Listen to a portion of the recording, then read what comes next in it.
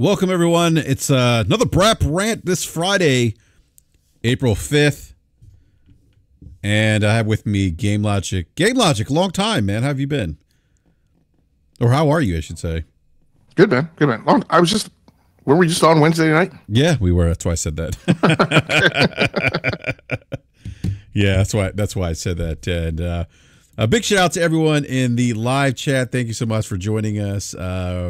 Do see some of the regulars here. Twisted Sin, Ice Queen Gaming, and AC. Happy Friday to you, by the way, sir. Do me a quick favor. Hit the like button if you haven't done so already. And I'm going to drop a link here in the live chat. Please share the link on your favorite social media platform and let everyone know that we're live. Again, this is a very, very impromptu BRAP rant. So we're going to discuss a couple topics here. And one of them is Hellblade, because that news broke yesterday after we went live on Wednesday night. And by the way, it's a great show. If you haven't had a chance to watch the show, please check out Wednesday's podcast. We had Detective Seeds on, who was actually on Mooch's show, Crossfire, last night. Second week in a row for Detective Seeds. And that was actually a great show as well. You can check out Mooch's show. Mooch was actually, it's crazy. If those who don't know, there was an earthquake in New Jersey, 4.7 on the what's the measuring scale for earthquakes? I forget now. Yeah, Richter scale. Richter scale. Thank you. On the Richter scale, and I was on a Discord call with Mooch, and he's like, "Hey, my house is shaking." I'm like, "Oh, okay." And then lo and behold, it in fact was an earthquake. So he did feel that. He's a few hours north of New York City, so he felt that out there. And then spoke to my sister. She's actually south of New Jersey, outside Pennsylvania, or outside of Philadelphia, and she felt the earthquake as well. So just crazy. We don't get many earthquakes here on the East Coast, but they do happen. We definitely do happen. I felt one 13 years ago in Washington D.C. while I was working downtown in D.C. So it doesn't. I don't know if there were any major injuries. Hopefully, no one was injured. But I know some of the folks that I follow on Twitter that live in New York City reported being okay. So that's certainly good news. But so we'll talk about Hellblade 2 again, because that was something that came out. It was reported on yesterday. And then we're going to discuss the the Phil Spencer Xbox strategy, because we were discussing this on Crossfire last night. And then Logic, you and I have been, we seem to talk about the Xbox strategy quite a bit. Every time that Phil Spencer philosophizes on the industry and where he wants to see the industry go. But one of the things we've been talking about is this idea of bringing more games to more devices and reaching 2 billion gamers. Because I think that conversation, again, as most gaming conversations, isn't giving the nuance that it deserves. I think there's a lot of pieces to the puzzle here that a lot of content creators, frankly, are talking about. Some of the more Xbox-centric extreme podcasts that that I'm pretty aware that don't really get kind of to into the you really kind of pull that topic apart and really kind of do a deep dive that it deserves, because there's a lot, again, that's just not being discussed, and we'll talk about that as well. I do have some other quick news, though, that I wanted to discuss. Yu Miyake, who is the producer for the Dragon Quest series, now it's now known as Dragon Quest here in the U.S., but when it first released, it was actually Dragon Warrior, for those who don't remember, on the Nintendo Entertainment System. I actually still have Dragon Warrior, the Dragon Warrior cartridge, and the actual box that it came in. I still have that. But Yu Miyake is apparently moving on from his role as producer on the Dragon Quest series for another internal position at Square Enix. This is according to Bloomberg, who was told by sources that Miyake would be overseeing the firm's smartphone games division instead. And it's also reported that Nier Automata's producer Yusuke Saito is apparently being considered to take over Miyake's role. Now, Miyake has been the producer on the Dragon Quest series since 1992. Dragon Quest, along with Final Fantasy, those are, RPGs that I grew up playing, JRPGs. that I grew up playing. Dragon Quest 11 is actually a really good game. I got to go back and finish it, but for when I played, it's really good. It's actually and one of those big gets for Microsoft Xbox. It was one of those games that came to Game Pass after it was released. I don't know how many people actually played it, but I remember telling people, do yourself a favor if you're on Game Pass, try out Dragon Quest. It's one of the better JRPGs out there. So just wanted to discuss that quickly. So Logic, I want to go to you about the Hellblade 2 news that broke yesterday. So Hellblade 2 is running it's been confirmed to run at 30 FPS. And I'm sure you saw a lot of the conversation going on about the game releasing at 30 FPS. I do want to add, though, the preview seemed pretty positive about the game. I've read that visually speaking, it's one of the. There's some people that feel like it's one of the best looking games this gen, or may end up being one of the best looking games this gen. It is running on the Unreal Engine 5. But what are your thoughts about the game running at 30 FPS? Because this isn't the first Microsoft first party exclusive game to have a 30 FPS mode and not necessarily offer any performance options. Yeah, I mean, like we talked about earlier today, for me, well, let's do the standard three-way breakdown, three-way decomp. So for me personally, Hellblade is one of those niche games that is not in my wheelhouse or in my interest lane. I didn't play the first one. I was never going to play the second one. So largely, to a large extent, I just don't care. So that's one. Two, how do I think it's going to impact the rest of the consumer market, the consumer base? Hellblade 2 isn't going to sell Game Pass subscriptions. The people who were going to be in Game Pass so that they could get access to Hellblade 2 are already in Game Pass. Hellblade 2 isn't going to sell consoles. It's an incredibly niche game. What we think that it sold about 1 million copies before Ninja Theory was acquired by Xbox. And then once they were acquired by Xbox, I think shortly thereafter, it went into Game Pass. So it didn't sell consoles, and it didn't sell a huge ton more units in its second year. And it was acquired by Xbox relatively right around a year after it had released Hellblade on PlayStation and on PC. So now the game's only going to come out on Xbox and PC. Xbox is a smaller market share install base. So the amount of noise that this game is going to make is incredibly small. It's only going to be accessible. I can't remember. It's a current gen title too, only, right? Yes.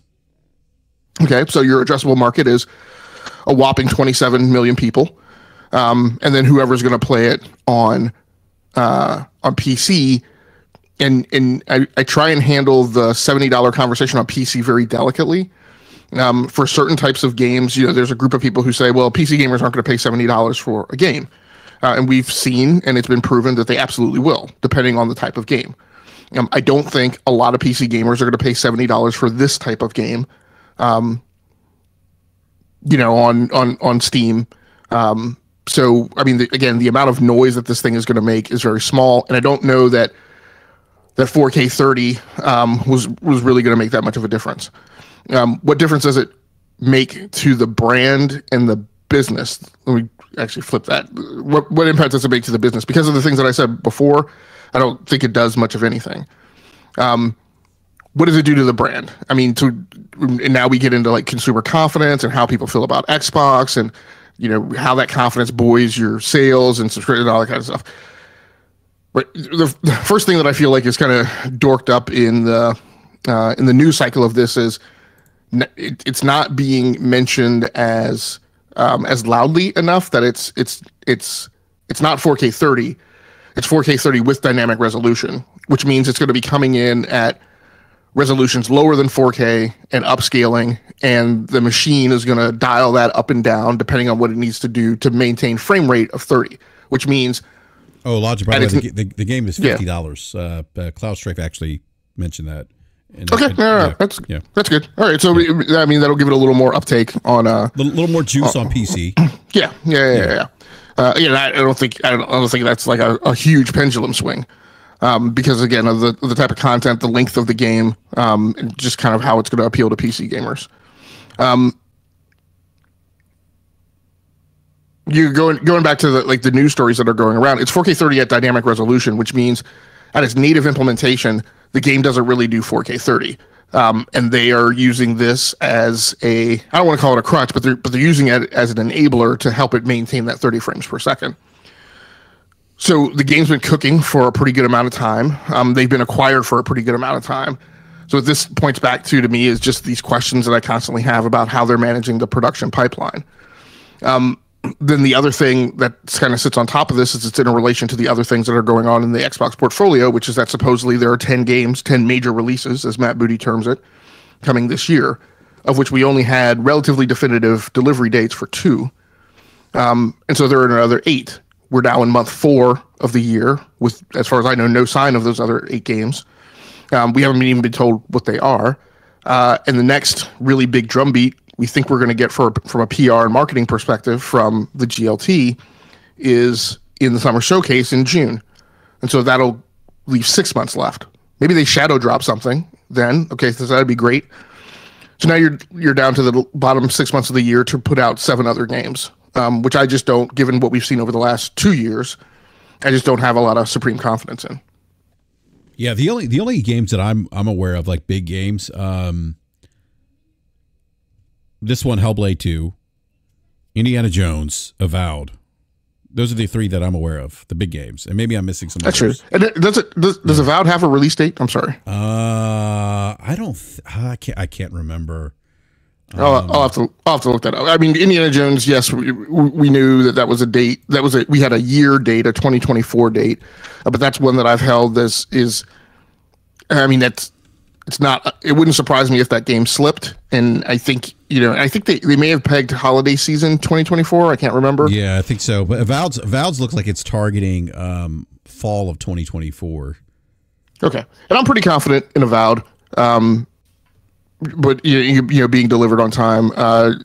Indiana Jones, it wouldn't surprise me if that slipped to Q1 2025, which I also think is fine. That size of a game slipping into kind of what has become that kind of really opportune window of releasing at the beginning of the year is okay. The question I have is just around what are the other ones and when are they coming in and what is our confidence that they're going to be delivered? Yeah. Indiana Jones. Yeah, I'm looking at, I don't see, there's no definitive date. Yeah, I don't see anything with Indiana Jones. I'm just trying to think like the other, I'm not aware of the other big games that you're referencing here, like the other 10, a total of 10 releases. I know was it Towerborn being considered one of them? Yeah, and I think the problem I've had with the language is Towerborn was included in the mix last summer in the wake of the June 2023 showcase when, as usual, the GLT went around and did a bunch of interviews in the wake of their summer showcase. And one of the things Matt said was, it was that basically they were coming off of the notion that it was going to be 4 first-party AAA games released each year into the subscription service. And it was just going to be 4 first-party titles in the subscription service. And by Xbox's definition, a first-party title is any game that they fund and publish, regardless of whether or not it's done by one of their studios or not. And so Towerborn was included in that 4, right? And those are those are the 4 that you mentioned, right? Towerborn, Hellblade 2, Indiana Jones, and Avowed. But then this year, after the business update, he said we have 10 major releases. So that sounds to me like that's beyond just the 4 titles, and it's anyone's game, like what the budget and quality level or whatever those 4 titles is. That sounds like something above like a Pentiment, right? But not necessarily saying that that's a Starfield. So some 10 major releases intones to me something, between AA and AAA. Not saying that that's right. That's just the impression that I received. So I don't know if Towerborn is in that number or not, because I think that's definitively an indie title and is kind of a smaller level of title, but I'm not sure. Yeah.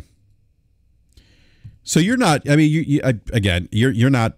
You don't really care about the 30 FPS thing per se. Like that's not. You don't have an issue with that design choice by the studio. I think from my critical perspective, what I will say is the creative choice to go 4K 30 for Hellblade, to me, where I think what that studio has articulated and conveyed is that visual presentation is impactful to them and the delivery of their title. I have less of an issue with that than I have with Starfield. Starfield's stated reason for going 4K 30 was so they could track every piece of particulate matter from one end of the cosmos to the other, whether or not you ever saw it or ever interacted with it. And to me, for the genre of game that Starfield was in and the setting that it was in, where it includes space combat, and right, wrong, or indifferent, what is the connotation that winds up in your mind and the comparisons that occur are with Star Citizen and Elite Dangerous, where 4K 30 to me is a con. It's a negative. Making the decision to go 4K 30 for that reason, I felt was not the choice that I would have preferred, particularly for a title that, I mean, as I articulated last year and maybe even the year before, like you could make a choice like doing server-side implementations, and having server-side lift, where you didn't have to have all that compute right on the box, right, that's sitting on your desk. Those decisions obviously have trade-offs. They made the decision that they made. It just wasn't one that I agreed with. This one, for 4K 30 for a game that's like not super heavy in combat mechanics, we're not talking about a Spider-Man 2 here, where quite honestly the combat sequences, as far as I'm concerned, they seem like relatively gratuitous to me. It's all about story. I mean, as I mentioned to you today, to me, Hellblade 2, the premise of Hellblade 2 is not that much of a lift, stepping onto a sidewalk, from being a visual novel. So, I mean, 4K 30 to me seems like a fine choice to make. I'm more bothered by the what did I just call it? Variable. It's not variable resolution. You don't want the. I literally can't remember. That it's not 4K. That it's dynamic resolution. Dynamic resolution. Yeah, yeah. That dynamic resolution part is the part that bothers me, because that seems like there were choices that they were making during optimization that didn't allow them to maintain 4K. Mm-hmm.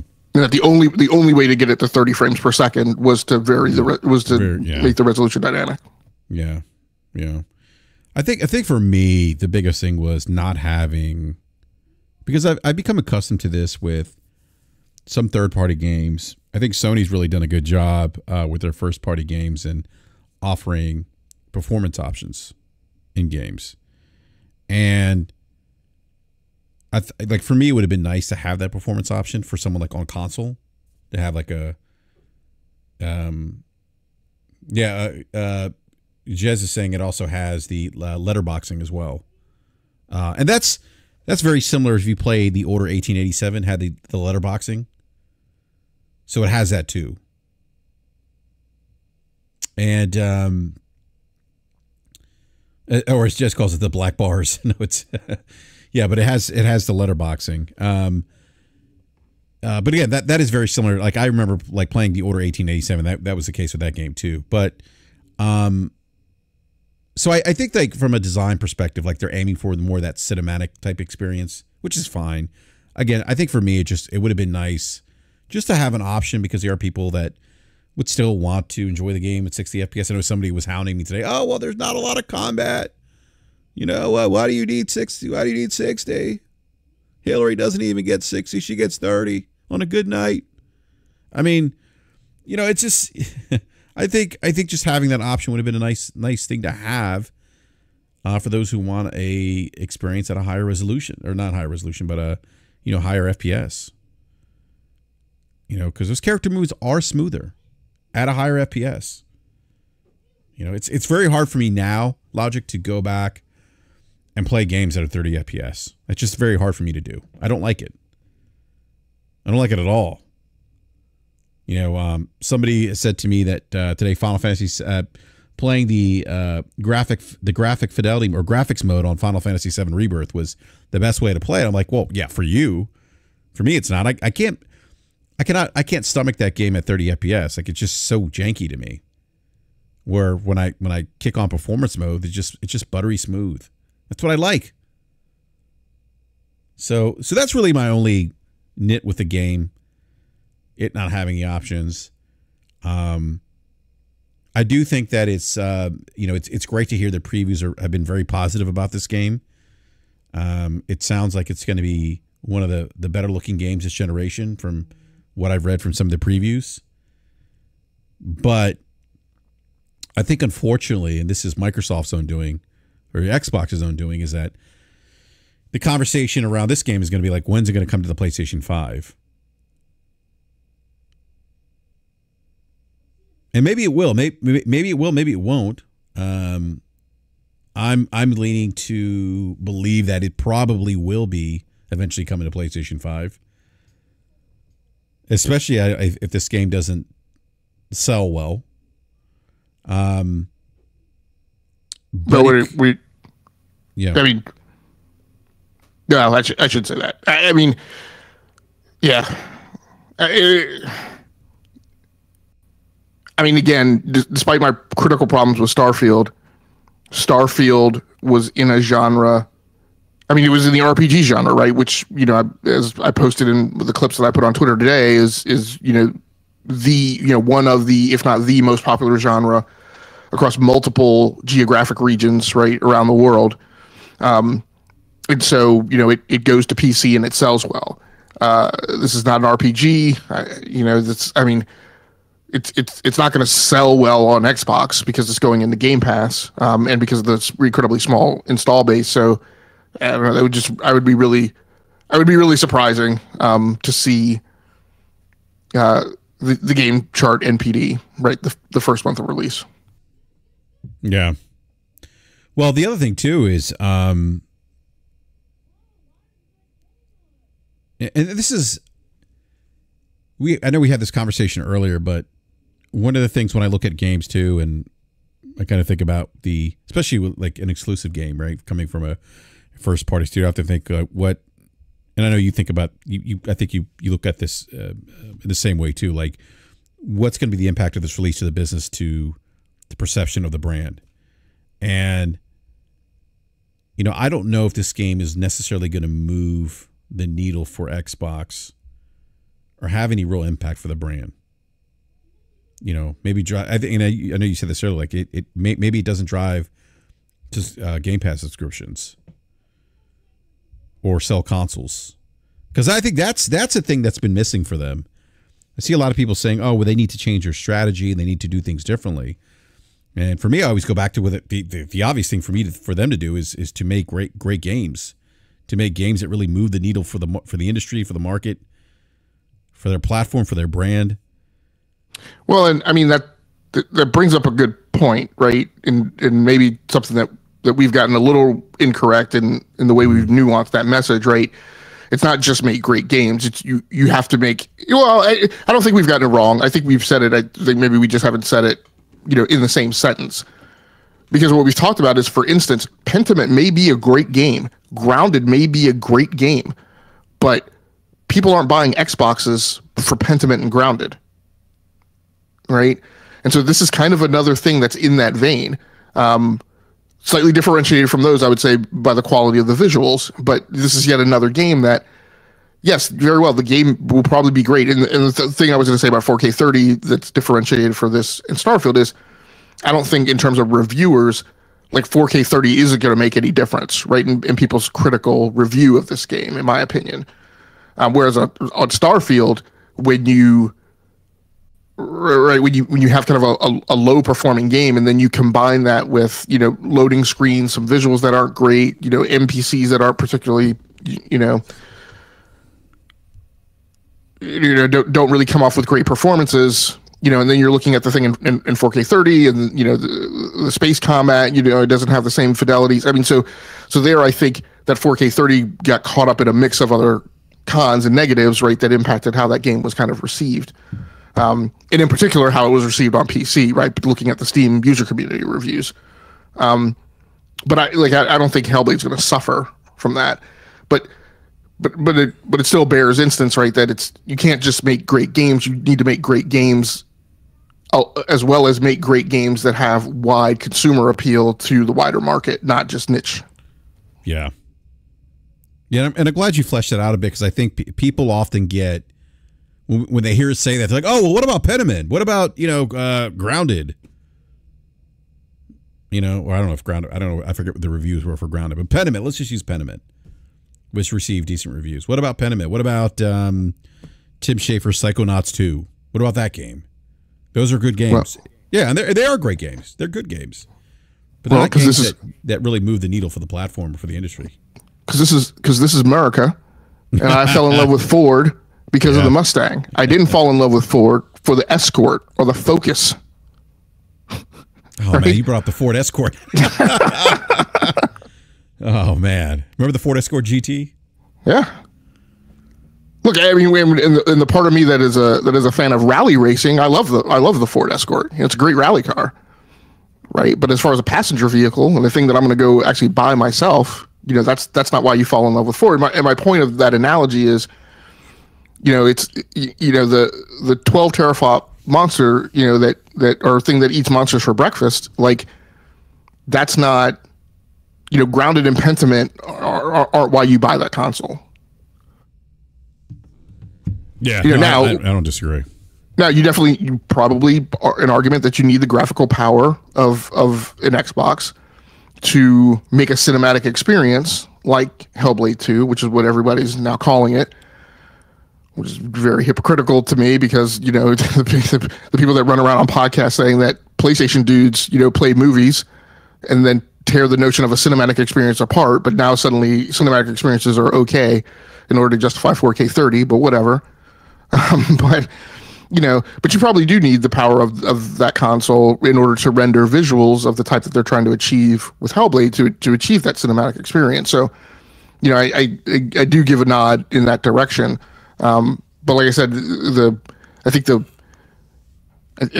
business case and the profitability case, the commerciality case, right, of this is that it's niche. It's only going to appeal to so many people, and at the end of the day, that number of people doesn't result in a large number of increased Game Pass subscriptions or consoles sold. When you take into the notion of the old targets of in excess of 100 million Game Pass subscribers by 2027 or whatever it was. Yeah. Yeah, and again, and that's a thing. I mean, that's a thing that they've needed. They needed that. They need something to really move the needle. Yeah, but by that same token, right? In terms of the context of Hellblade 2 was never that, and that's my point. No, right? It's not. No, Hellblade 2 was never that. From the time they acquired Ninja Theory, Hellblade 2 was never going to be that. And so, by the same token, I've said, I've often commented and criticized a little bit, the amount of weight that gets put on even Halo, to a certain extent. But the weight that gets put on these games, to achieve things that they can never achieve, like calling Starfield Game of the Generation before it even came out, when nobody really had an idea what they were getting. I was guilty of that. Well, look, and I was just basing that off of Bethesda's pedigree. What I wasn't expecting is a game that, in my opinion, is a bit archaic in its design and delivery. Well, what I will definitely say is, and this is the frustrating thing, like I said, I've never called for Phil Spencer's ouster, but I do still worry. Now? No, I do worry. I do wonder why Aaron Greenberg still has a job. Because part of the mea culpa tour was Spencer saying, "Hey, we need to do a better job of accurately portraying to our gamers, the game that they're going to be playing, and not misrepresenting it." I'm like, okay, but I never saw a loading screen in the dozens of hours of coverage that there was for Starfield in the year and a half leading up to its eventual release. I don't remember ever seeing a loading screen. I definitely don't ever remember seeing 3 or 4 loading screens in a row. I never saw Sarah being left behind as I transitioned from that loading screen into the next room. I never saw the NPC, bopping out of nowhere, or me showing up at my mission objective, seeing my companion nowhere in sight, and then them just bopping into the room out of nowhere. You know what I mean? So I don't really feel like Starfield was really presented to us in the way that that it actually came off, and that was part of the problem, part of the messaging. And Greenberg is out here yet again, right, putting pressure on Hellblade 2, right, to be something that, I mean, clearly we can kind of see the writing on the wall now that it's not, and it shouldn't have that pressure. And I said the same thing about Redfall.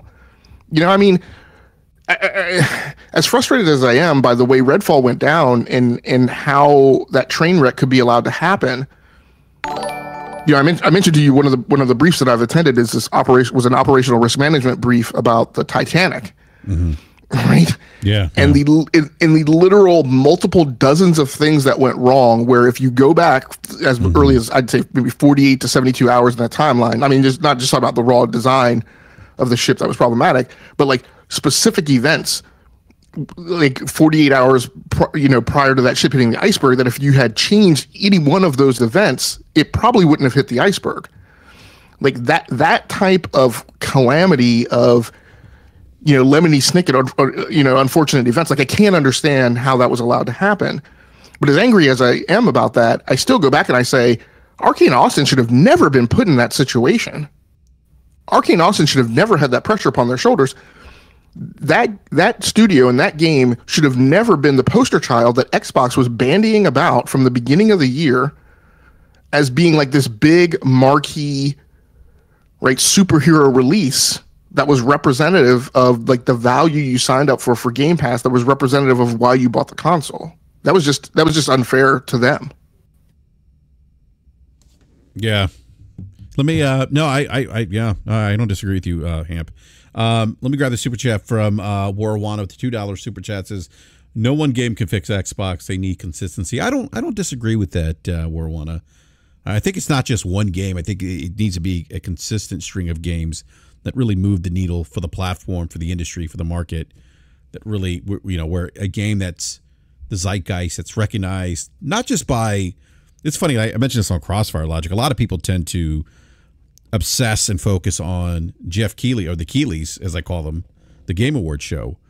And we will often hear Xbox-centric podcasters say, oh, it's media bias, it's the Xbox tax.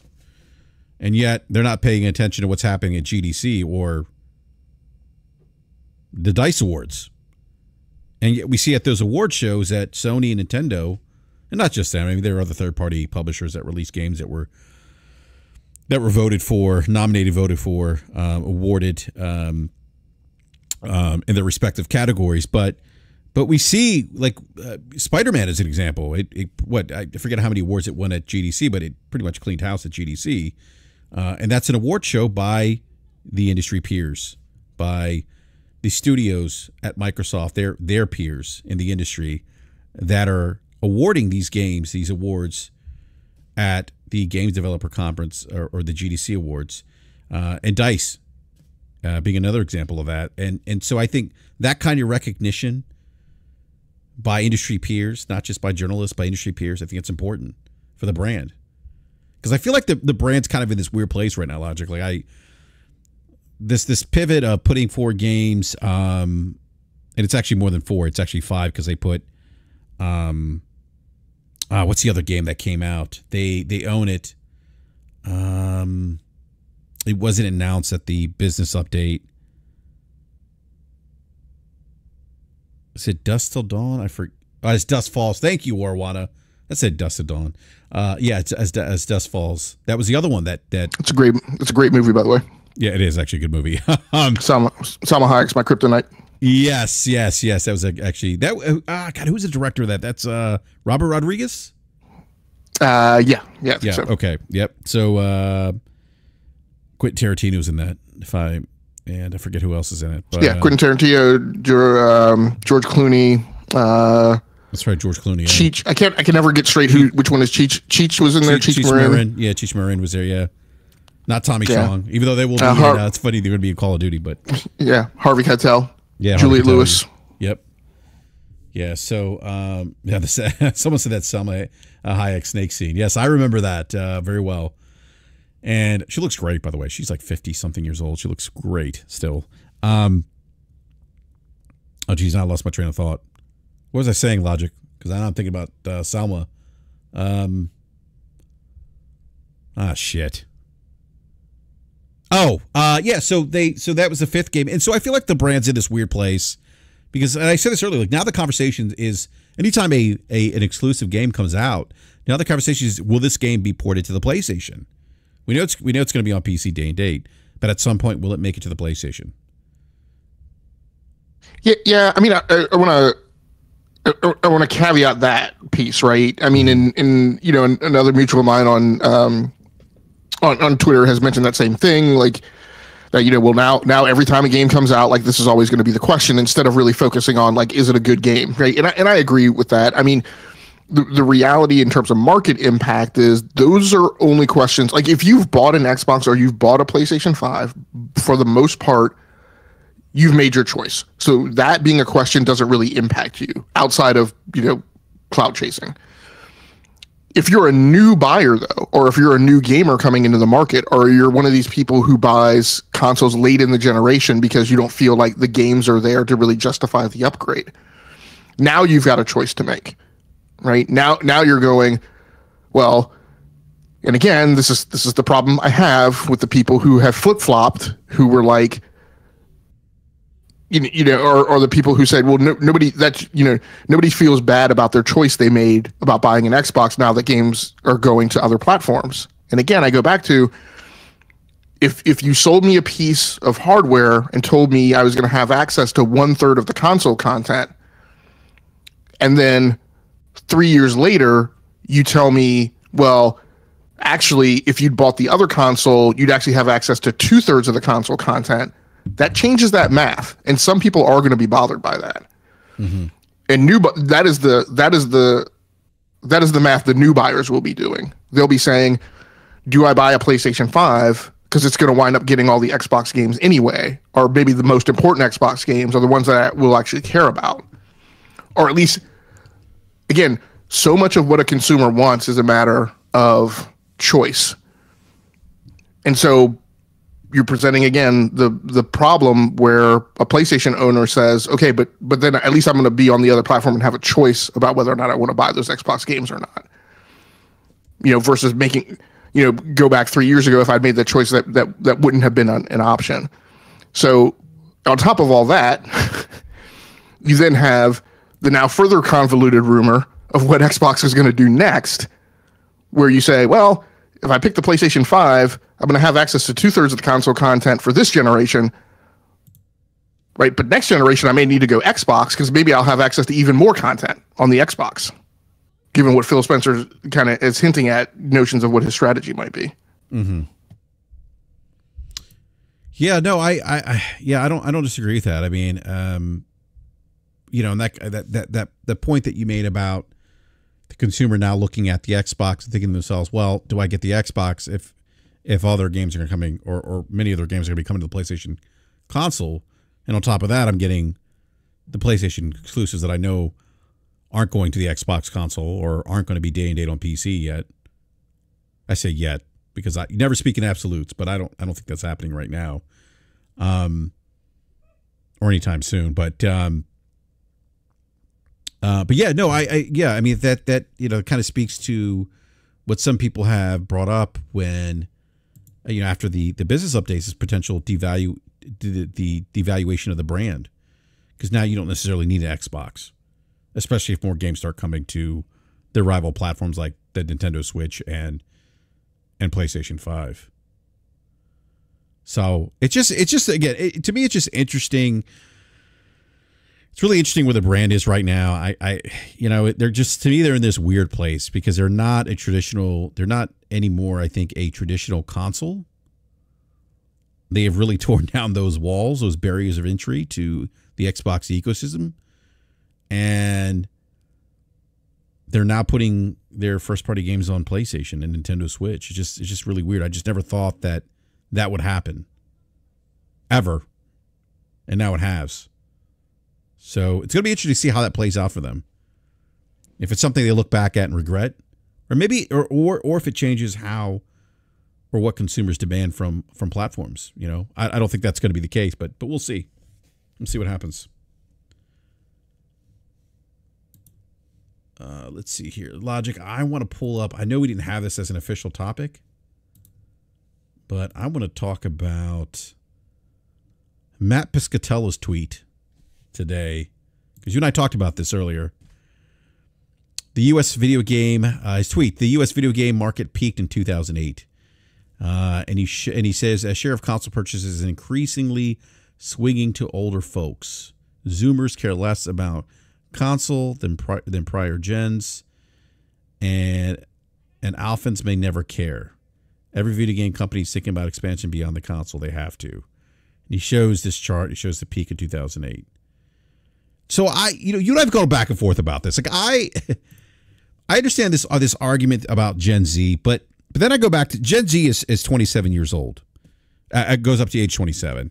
I did pull a study or a survey that was conducted where it said 80% of Gen Z gamers will play games on gaming consoles. And those are going to be the Gen Z, I would imagine, gamers that are a little bit older. But is Matt missing something here? Like, because you and I have talked a lot about this, where it's like, okay, like our kids are Gen Z. I think our kids are Gen Z.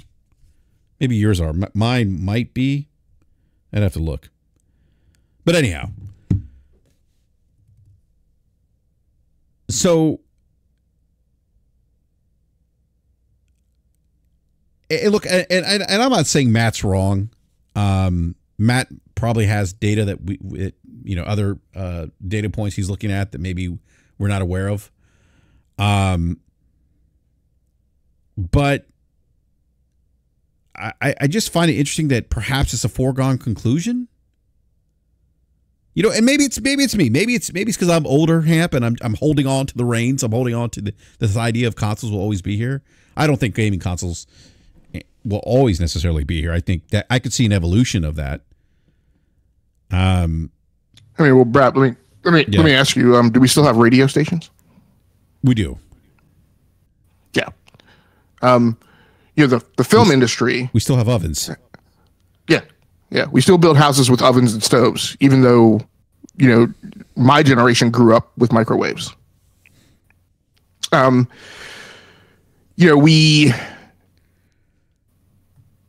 movie industry was at $56.8 billion in 2005. They've grown to 92.9 billion. I'm not sure if I'm only looking at U.S. data. Yes, this is U.S. data. So in the U.S., the movie industry went from 56.8 billion in 2005 to 92.9 billion in 2022. That includes a peak in 2007 to where they then cratered in 2009 and then dug themselves back out of that hole, plateaued from 2018 to 2019, obviously lost a little bit during the pandemic years. They've actually experienced explosive growth from 2020 to 2022, recovering about $21 billion in revenue over those 2 years. All of this was during the time of wireless surround sound, Sonos speakers, flat screen TVs, the advent of 4K televisions, us moving from floor model rear projection TVs, right, to LCDs, OLEDs, QLEDs, streaming services in the home. You can easily sit in your basement in your man cave and get a near movie-like experience in your home. And yet, people still go to the movies. And yet, Gen Z is going to the movies. So what I just don't understand is this notion that this 50-year industry, which is the youngest of the media industries, is suddenly going to just eradicate and eliminate the second largest earning segment, right, based on a generational delta, because those kids have access to new technologies. We have talked about killing the radio station a half dozen times over, at least since its inception in the early 1900s. Cassettes were going to kill the radio industry, and records. CDs were going to kill the radio industry. Streaming services were going to kill the radio industry. And yet in this country, we still have, I think, 15,000 radio stations. FM was going to kill the AM radio station. We still broadcast on AM radio. We have said the same thing about television and movies through beta, VHS, DVD, Blu-ray 4K UHD, streaming services. Technological innovations do not necessarily result in the death or elimination of large earning segments of media consumption, right? When there aren't that many choices. Somebody mentioned, do people still buy MP3 players?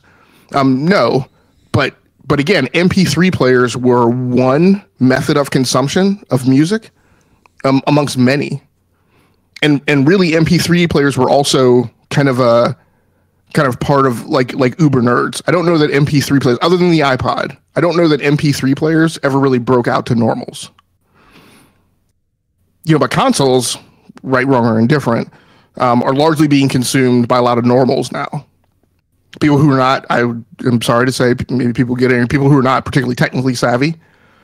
You see that represented on Twitter and on podcasts. Yeah, quite a bit actually. Yeah, or don't understand or don't have any understanding of the history of video games. Yeah, they are a very commonplace appliance level type of electronic. I've often referred to them as a glorified ASIC, an application specific integrated chip. And now, in fact, I was just having this conversation with somebody, and now with the incorporation of apps and the DVD player and the Blu-ray player, they're much more so kind of a common generic living room appliance than they were, in the 70s and 80s, where again, they were kind of a thing that was the provenance of uber nerds. Yeah. Well, So I think one of the things is, and I think one of the things that gets left out of this conversation is, I think sometimes people forget, in maybe the rush to gush and the rush to say, Xbox is doing the right thing. We forget that there have been innovations in the console industry that have led to growth of the industry and led to spikes, right, from kind of where they were previously plateauing. That happened when the PlayStation 2 was introduced and it incorporated the DVD drive. You had a lot of people who were not gamers buying PlayStation 2. You had PlayStation, when it came onto the scene, making a lot of titles and content that were a lot more mainstream, greater integration of kind of Western views of game design, which I think led to greater uptake in the United States. But again, you as we exited kind of out of that generation where it had been all Nintendo, all Sega, you introduced a console that I think had a lot more wide mass appeal. That was doubled down on with the PlayStation 2. You had the Nintendo Wii come along that caused a spike and caused growth, brought a lot of new gamers into the fold. And then, as I mentioned, when the console started integrating apps, you started getting to a place where now I don't need, in this era of smart devices where you have apps on televisions, apps on Blu-ray players, apps on DVD players, the console for a lot of people becomes that common, generic, centric living room component where they don't need a lot of the other stuff. So there are things that can happen in the console space, and it doesn't necessarily, we don't necessarily need to have a conversation that ascribes all notion of innovation to every other electronic device other than the console. I think that historically is not in sync with what has actually transpired over the history of the industry. The other thing too is our kids are subject to our will. Like they game on what we allow them to game on, or what we give them to game on. Like, like my kids, like I don't sit there, because I see a lot of people say, oh, well, my kids primarily game on mobile devices, so therefore that's going to be the future. Well, my household, that's different. So is my household an outlier? Like my oldest, who's a Gen Zer, is playing on PC. So if I use that logic, then I would imagine that he's going to be a PC player. or that my kids are going to play on console because my kids the younger kids primarily are gaming on gaming consoles right now. Well, the other thing is we allow them access to those devices because in a lot of cases, those devices are cheap. They're throwaway. We don't really care about them getting broken. A lot of kids play on tablets because a lot of kids have the Amazon Fire tablet. That kid's tablet that you buy that comes with a big cushion around it that has a 2-year guarantee where if they break it, you just send it into Amazon and get a new one, which I've taken advantage of on more than one occasion. Or because you spent $1,000, $1,100, $1,200, $1,500 on a phone, you only keep it for 2 years, and you'll be doggone if after 2 years when you upgrade your phone, right, you're not going to gain any additional return on investment of that. So many phones are flowed down to children and recycled, right? They are playing on those devices so they have access to it. What you don't do in most cases is you don't generally give your kids free run of the $500 console or the $1,500 PC until they're older and they start buying things like that on their own.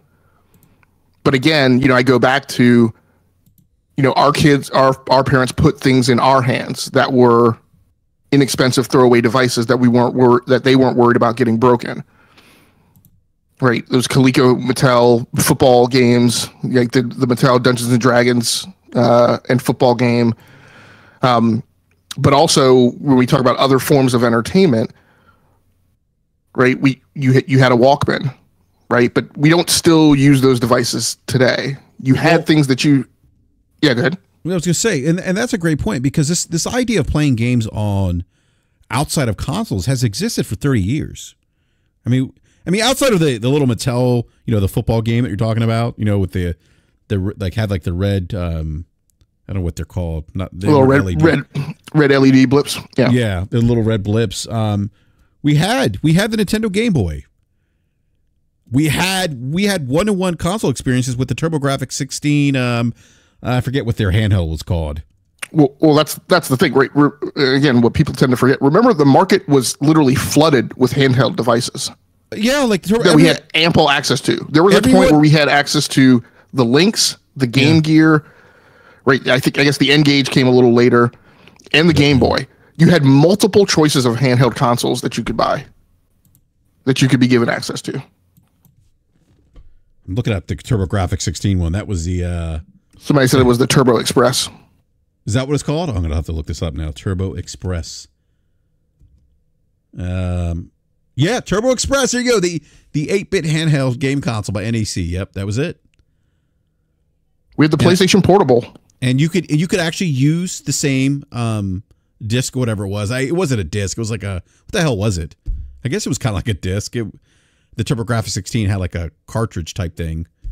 It wasn't disc. It was like this like little cartridge that you would put into the console and you could put into the Turbo Express. But we had those. We've had, like I say, we've had these technologies, the ability to play games on the go, and many and a younger group, a younger generation of gamers grew up on that too, and we didn't see them completely abandon console gaming. Because we always talk about this logic. Like once they start getting their own disposable income, like once you start getting your own disposable income, I feel like that changes your behavior as a consumer. I know it did for me. I started looking at consumer products differently. I started thinking to myself, I started making X amount of dollars. And I thought to myself, geez, I'd actually like to have that television set that's $2,000 now, or that surround sound system,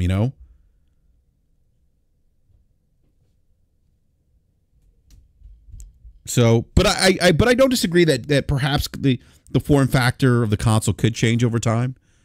Maybe it becomes more of like a streaming device, like a Apple TV type box.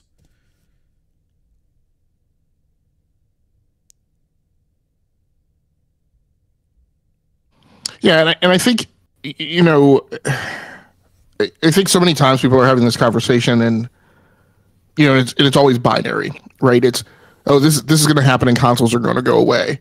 Again, I contend the consoles are nowhere near going away. Even Matt Piscatella, and this is the kind of thing that frustrates me. Matt Piscatella has even walked back. What he said. He's like, oh, okay, well, we're really not talking about like a big groundswell change until like 2040. right? And again, he still ascribes that to, you know, a generational causality. But I mean, these things and these manners of consumption have existed for a very long time. Smartphones have been around since 2007. Playing games on smartphones has been around since 2008. You know, once Apple opened up the App Store, or whatever the delay lag was between the iPhone actually coming out and the App Store actually opening. iPad was around in 2010. Android tablets were already starting to show up without Google's express authorization before the iPad launched. I had an Arcos 7 tablet which ran Android that you could play games on. These things have been around for a very long time. They've been around for 14 years, 17 years. And again, I go back to the gaming industry is relatively a 50-year-old industry.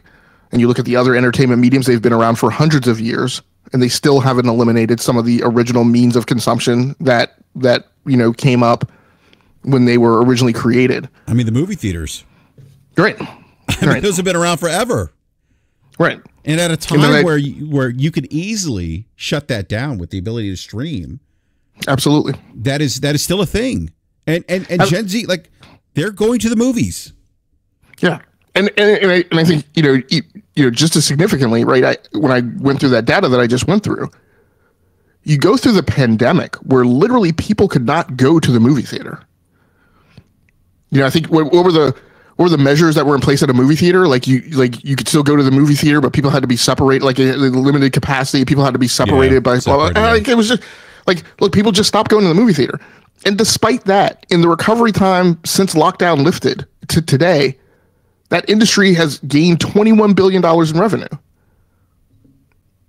So I just think the fantasy that, it's all going to go away, it's all going to come to a screeching halt. I just don't think that that's, where we are.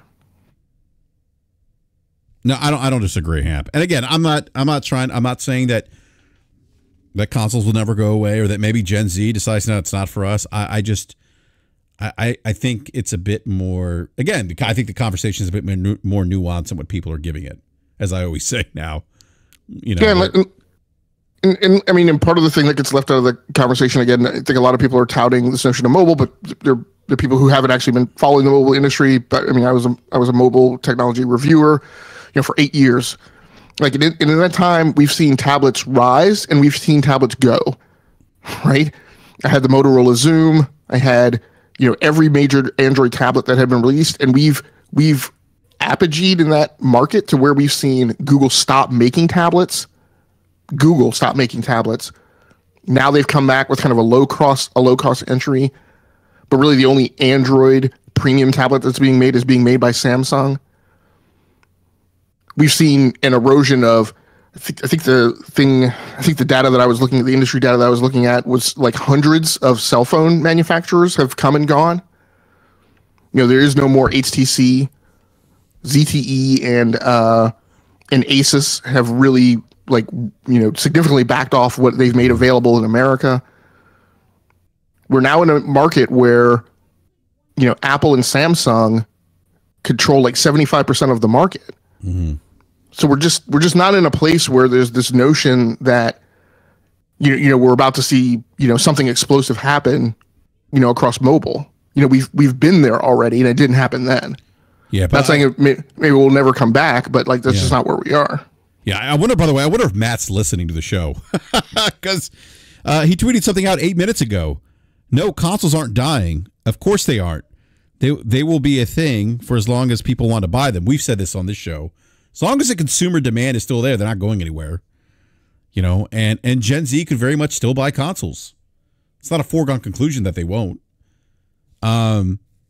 He says, but it's a mature market, which we talked about on this show. Growth has to come from other supplemental areas, which we talked about on this show. It's fine, but there are reasons why everyone is trying to expand their markets. We've talked about that on this show too. If consoles ever do go away, it will be because they've evolved or new, or because they've evolved, which you talked about a lot, about a convergence of devices, right? Yeah. That they've evolved and new or refreshed business models have been mass adopted, which you've talked about on this show. Again, it's fine. Demand for gaming hasn't slowed at all. It's just changing as it has forever, which you've talked about on this show. Like you've said, like this is This is where I get a bit frustrated with content creators, Logic, and I shared this with you today earlier, that like you and I've talked about the importance of understanding history, you know, and a lot of the content creators, not all, but quite a few, and I'm going to pick on the Xbox ones because they tend to be the biggest offenders of this, don't understand the history of gaming, or the fact that gaming has always been in a constant state of flux. It's always changing. And it has been. For the last, 30, 40 years? I've been gaming for 42 years now. And it's changed. Ever since the time I can remember playing Space Invaders, the industry has changed. I actually went through the actual crash of the game industry. I saw someone tweet today that he thought the industry was going to crash, and I'm like, no, sir, it's not crashing. That's just not happening right now. But again, I think Matt's listening to us, and if you are, Matt, thank you, sir. We appreciate it. Got to get you back on the show. It's been 6 years, I think, Matt, 5 or 6 years since we've had you on BRAP. It's a long time, very long time. Yeah. So, Logic, any other thoughts on what Matt just tweeted? I mean, I know we've all pretty much have said what he just said here in this tweet. Yeah, and I think that's part of the crux of it, right? Is Matt, I think my personal opinion, because we've talked about this too, and we've talked about like the things Matt's tweeting and the things he's saying, and I firmly believe that Matt's intentions are altruistic and comes from a place where he cares about the industry and he doesn't want to see, the market crash of 1983, but he also doesn't want to see, developers, kind of forced into, Nike sweatshops, right, and crunched, to oblivion to keep up with this maddening pace that definitely at times seems like it's going to go thermonuclear, right? I totally understand that. But I think the specific nuance and kind of laser targeting that the message he's trying to make, I don't think that Twitter provides the best framework to get that across. But then I think as an even worse problem is that so much of what he says gets weaponized, right? To be a corroborative point or to be, a justification point for a narrative that somebody else is trying to put across. And I think that's where, a lot of our comments come from, where we're like, hold on, time out, pump the brakes. Let's not go off to the races, right, with this singular soundbite. Yeah, no, absolutely. And that's the problem. A lot of people go off to the races.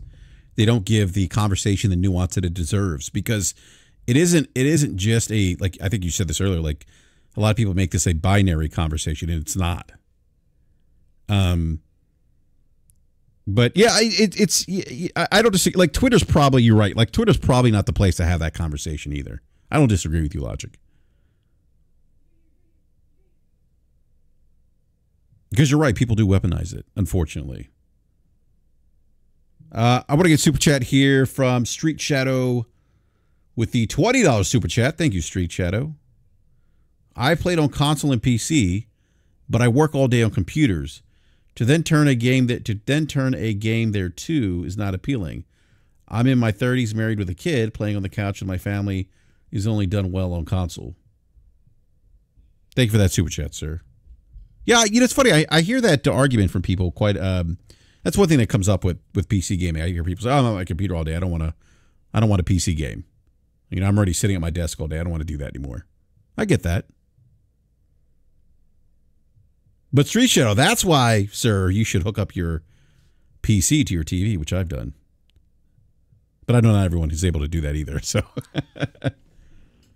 I also love the TV that I have to play PC gaming on, the C1 OLED.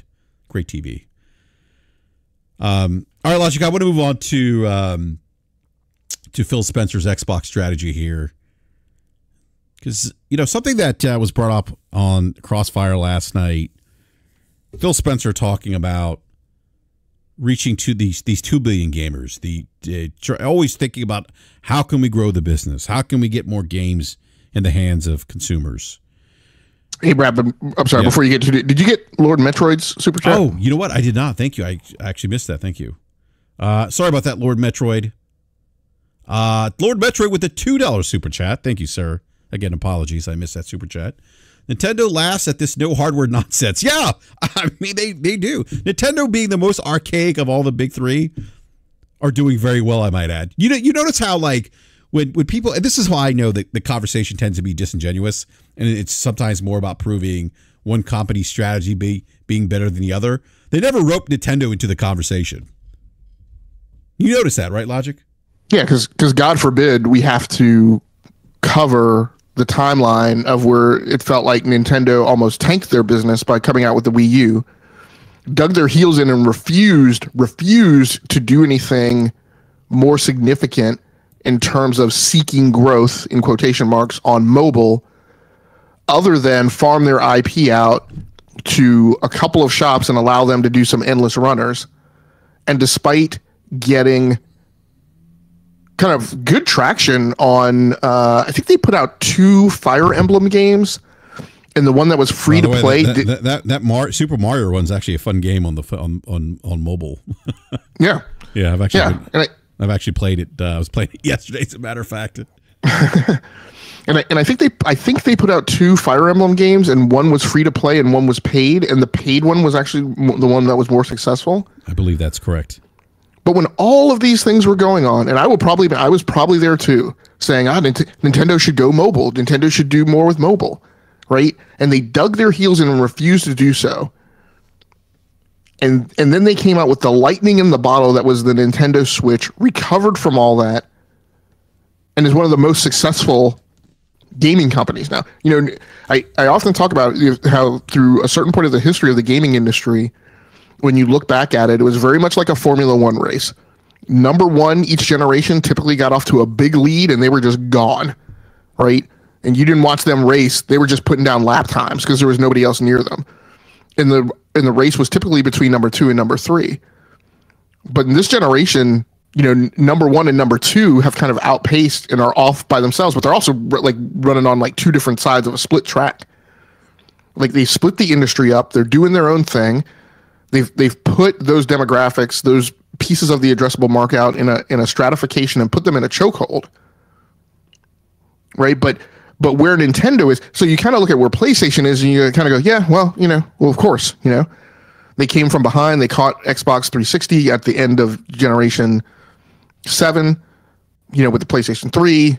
They got off to a huge lead, with Generation 8 and just kind of smothered Xbox. And of course, they would be where they are now here in Generation 9. But Nintendo is a story of failure and adversity and recovery. And you kind of wouldn't necessarily expect them to be. But to serve our narrative, of course, we're not going to talk about that. We're not going to talk about the opportunity Nintendo had to go hardcore mobile to correct its error and chose not to do so. And actually tripled down on console. Right? Well, actually ate their handheld business. Well, that's what they did. They cannibalized their handheld business and basically combined the two businesses together. But you're right, like Logic. But I was one of those people, though, by the way, that back in the Nintendo Wii, like with the Wii U, was like, look, Nintendo should just go third party. Right. It wasn't just me. I mean, that was kind of a conversation that was happening in the forums at the time before I was on Gaming Twitter. And some of us were like, they should just go third party. Like, put their games on PlayStation, on Xbox. Right. They'll sell a lot, And they said, hell no, we're not doing that. And now look where they are now. They basically have sold, I forget how many I think it's north of like 130 million. Yeah. I mean, it's arguably one of the most successful consoles. I mean, they have a game that sold, 60 million units in Mario Kart 8? Is it 60 million? I got to go back. I always forget the number. It's a lot. Lord Metro said they sold 140 million. You say 130, Logic? Yeah, I said north of 130. Okay, so yeah, he's saying 140. Yeah, someone's saying Animal Crossing's at 45 million. Yeah, they're literally setting records like every month with a title. Yeah. And they have so many titles that came out 6 years ago, 2 years ago, 3 years ago that continue to chart NPD. Not just the monthly charts, but still are on them in annual sales every year. Yeah. I mean, there is a big demand for Nintendo games and products. If you don't believe me, just look at the numbers. This is the point that the part that drives me crazy too. It's like, guys, like when we talk about Xbox, everyone's like, oh, you guys just hate Xbox. No, we're talking about what's happening with Xbox in the marketplace right now, based on the data points we have, the sales numbers, their forecast. And I love Xbox America. Yeah, look, right?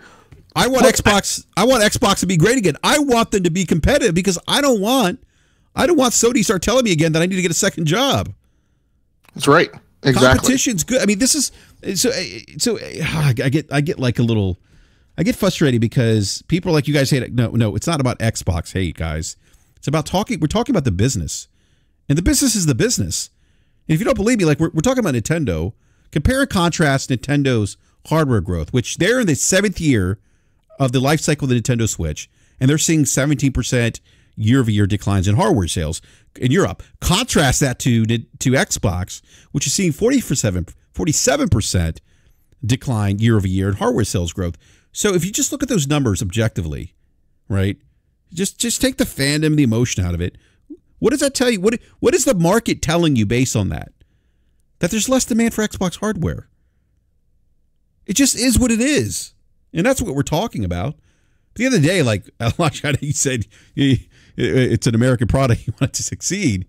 I want to see Xbox successful. I don't like the idea of them putting their games on other platforms because I feel like it does devalue the hardware. I want there to be a competitor in the marketplace that's going to give Sony a run for their money, because less competition is not good for consumers. No one should want PlayStation to be the only high-end console brand. It's just not good for consumers. So Paul's Gaming Live says in the chat, has it helped Nintendo's revenue, who is smaller than Apple in gaming, who make nothing? The market is telling me Tencent is making double everyone else without hardware.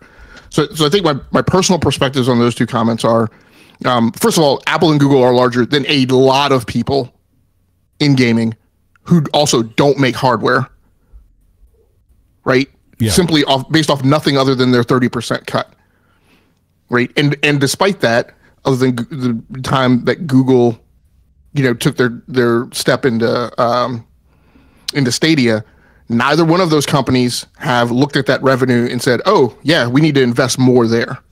We need to make our own console. We need to do this. We need to do that." So I understand the question, right? But I don't necessarily agree that the data point that Google and Apple are bigger. I know you didn't say Google. I'm adding Google. That Google and Apple are bigger. Could and then the notion that has it helped their revenue? Nintendo is only a gaming company, and they are as far as I can tell, and this is definitely some subjective kind of philosophy or my own perception. They are a gaming company at heart. I hear a lot more from Nintendo from the creator perspective, from a developer-led organization, than I hear from a financier, a bean counter, right? A business type suit, right? Most of the vector of conversation that I hear from Nintendo is about games and the creative intent.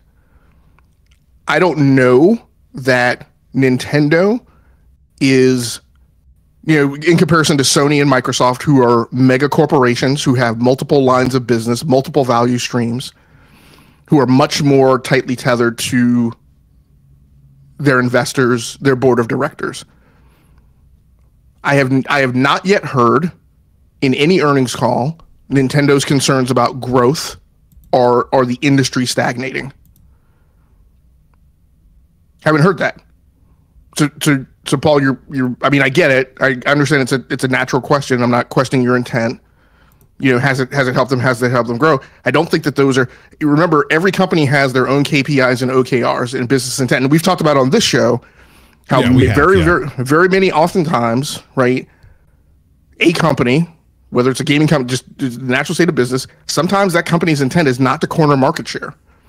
Sometimes that company's intent is to focus on owning a specific demographic. I just realized you may want to tell people what OKRs are. What the acronym means. I know what it means, but you might want to share that. Objectives and key results. Yeah. for a business. So it's kind of 2024 speak for business metrics, right? So we used to just say business metrics. Now we talk about KPIs and OKRs. So my point is Nintendo has objectives. They have objectives that they need to achieve. Again, they were presented with a plethora of adversity when they were with the Wii U, and they didn't go down these paths that are, to me, that people are suggesting that are reaches and very far off the beaten path in an effort to recover from that adversity, when you would have thought that they would have had their backs to the wall in the most extreme case in a generation, and that if they were going to go down those paths, they would have gone down them then. So I don't necessarily know that Nintendo is wrapped around the axle about having the largest revenue. They're definitely not wrapped around the axle about competing head-to-head with PlayStation and Xbox. They have said as much. That is why they pivoted their strategy. So... Sorry, I had to delete somebody who was spamming, it looks like. I think this, what is this 512 design, by the way? I just saw that. Sorry, I got distracted. I'm like, I don't know. I was about to ask him a question because I noticed he said something about JSON, but I was going to ask him. No, I think he was saying something about, I don't know what he wasn't making sense. I thought it was like a bot or something. Yeah. Anyhow, yeah. So back to Phil Spencer's Xbox strategy logic. This idea of reaching more gamers, right? This 2 billion gamers, and it was something that it was something that was brought up yesterday on Crossfire, and I started thinking about, okay, well, who are these? Like, how big is the gaming industry? Did a quick Google search, and I came up with about like 3 billion gamers worldwide, right? Actually, let me look at this again. I want to pull this search up. Yeah, and I think we should differentiate between those two things too. And I didn't listen to Crossfire last night. So in one context, there's a number of gamers who are in the market now, and I think that's the 3 billion number that we're talking about, right? Because when we look at the 1.5 billion-ish that are in Asia, the 715 million that are in Europe, the 420 million that are in Latin America, the high 300 million that are in North America, right? And then add all those numbers. I think it comes to 3 billion. In the past, though, I also want to mention that, Phil and Satya have talked about accessing the additional gamers in the market. So people beyond those 3 billion, the people who are on phones who are not gamers now. So I'm not sure, just in the context, which of those two sets of gamers you guys were talking about. We were talking about just the 3 billion overall, like. So you're right. There's 1.48 billion in Europe, 715 million. Actually, we were talking about both, because one of the things that I mentioned is I'm not saying that you're not going to get any gamers that are on mobile devices or phones specifically to try games, but those are also different types of games. And even then, I think there's only a finite group of people that you're probably going to be able to capture. Again, not saying that you won't capture any of them. But I often think that effect or that impact is exaggerated on Twitter or by content creators who think like, oh, there's like 20 million people out there just waiting to get video games. They just haven't had games delivered to them. I'm like, well, wait a minute. Like, they do have games. I mean, there are games on their, on the Google Play Store, on the Apple Play. I mean, they're there. They're there for people to play them, to access them. They're often free to play, but they're not accessing them. So, but we're also talking about the other 3 billion too, logic. So there were about 3.2 billion gamers globally in 2023. This is what I pulled up. As you mentioned, logic, Asia has the highest number of gamers, 1.48 billion, followed by Europe with 715 million. And I forget, it didn't actually list the numbers of the United States, but I think you said 400 something million in Latin America, right? And I forget yes, like 420. I think it's 420. And then like 300 million for like the U.S. For North America. North America, okay. Let's see here. 55% of gamers are males in the United States. 45% are gamers are female gamers in the U.S. too. So game developers, according to this, consider the PC as their favorite gaming platform. 66% of gamers worldwide play video games for relaxation. So as of 2023, the game industry reached a revenue of $90 billion in the U.S. So and then 618 million gamers across the world are aged below 18. So my point was this, like, if Phil's talking about reaching gamers, the 2 billion, because he did mention like 2 billion or 3 billion, I forget the number. He yeah, sorry. sorry, Brad, I do want to go back. Somebody asked me about the number given the total population. Yeah, so sorry, I was quoting that from memory. I have gone over this chart on multiple podcasts and stuff, but I'm not always looking. So it's 1.48 billion in Asia, 750 million in Europe, 420 in Latin America. The North American number is 285 million. And then I don't know what the MENA region is. I forget. So in Sub-Saharan Africa is 144 million. And Oceania is 32 million. Yeah. So my point was and then bringing more games to gamers on different devices, and so we were talking about that. And the one thing that I was thinking about was this, and this is what really stood out to me: the 1.48 billion gamers in Asia. And I'm thinking, okay, Phil, what strategies do you have in place to bring content that's going to appeal to those gamers? What inroads are you making in Asia, those other territories you just mentioned outside of the Western Hemisphere, outside of Europe, that are going to appeal to those gamers, that are going to grow your business? I'm not seeing that. I could be wrong, but I'm not seeing them do have any incubation projects, trying to make any inroads or partnerships with developers in those countries. We know that Sony's doing that. Sony with the China Hero Project, Sony with the India Hero Project. Actually, Shuei Yoshida was in India for their GDC. We know that Sony's working to, or is actively engaging developers in Africa. And each of those regions have different tastes. We talk about Japan. Everyone's like, oh, look at people often make light of PlayStation sales in Japan. Oh, look, in their home country they can't even sell PlayStation. But the reality is they don't understand the market, that the Japanese primarily game on mobile devices now. It's a different market. So that was kind of that's what I was thinking about. That to reach those gamers in those different regions, to expand that book of business, you got to start making games that appeal to those gamers. And I'm not seeing them do that right now. Like Halo Infinite is probably not going to appeal to people in China or Japan, or Hellblade 2 is probably not going to appeal to those countries either. Like they would here in the US. So when he talks about these things, Hamp, and I'm looking at that number, I mean, like, I just don't see them, and I could be wrong, but I don't see them executing or discussing any strategy to really reach those gamers, to draw those gamers into their ecosystem. It seems just based on the content the games are working on, it seems to me more Western-centric than anything else. But what are your thoughts about this, Logic?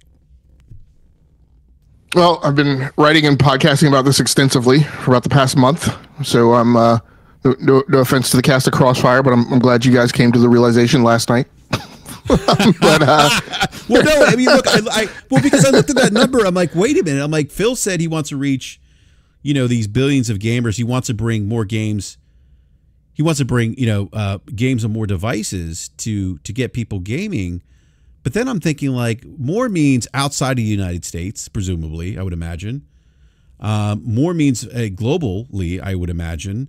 And then I'm looking at that Asian number. I'm like, well, they play games differently than we do. So, like, and I can't see anything where I've seen Phil say, look, we're working on we have our own version of the China Hero Project. We're trying to make inroads in India, in Africa.